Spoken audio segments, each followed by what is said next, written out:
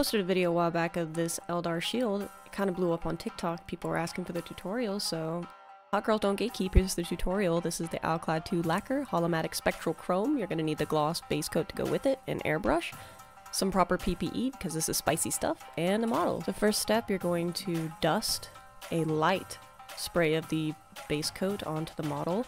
This will help the next coat, which is the thicker layer of gloss black base coat, to stick to the model and not just run off.